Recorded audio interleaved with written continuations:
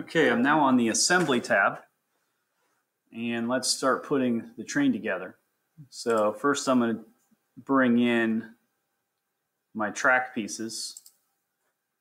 So the very first piece of track, just bring in and place it, and then what you're going to want to do is right click and fix it. So now that piece of track doesn't move. And then we can bring in a couple more pieces of track. I'm just clicking and dragging them in.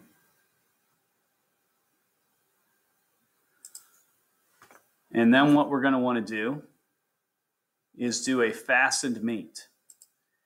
So when we do that, what we want to select is the male-female parts that are going together.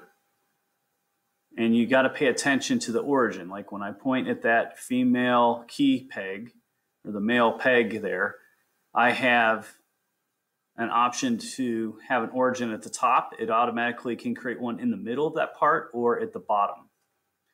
So if I select the top, then on the other piece of track, I want to make sure I also select the top. Okay, and then that gives you the option of changing it right within the menu, but I want it to be fastened. So I'll just hit the check mark. And now when I try and grab that piece, it can't move. So I'll need to do the same thing for both. So again, what you want to do is make sure that you select the corresponding origin location of what you want to fasten together. So get good eyes and zoom in and make sure you're in the right place.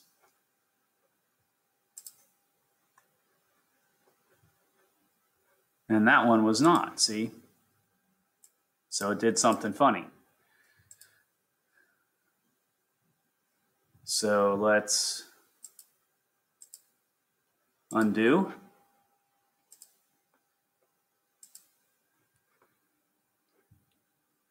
And fasten mate. You want to get good eyes and make sure you're zoomed in. So I picked the middle of that top.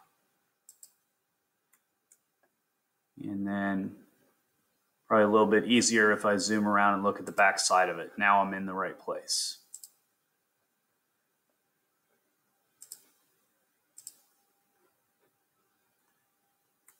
Okay, so all those parts are joined together.